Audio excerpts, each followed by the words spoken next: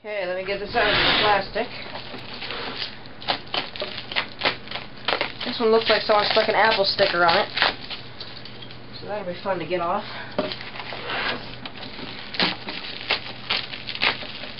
But as I have said many times before, rubbing alcohol and oil is very good at getting rid of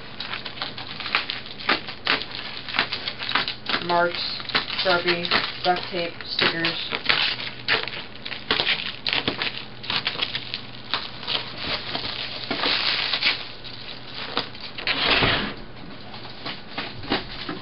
So now I have all the iMacs, or the tray-loading iMacs. All I need to complete the collection is the blueberry, which I am having a surprisingly hard time to find.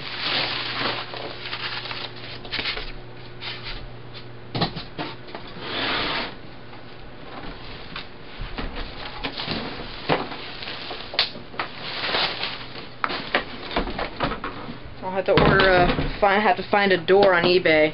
I did have a couple. Whoops!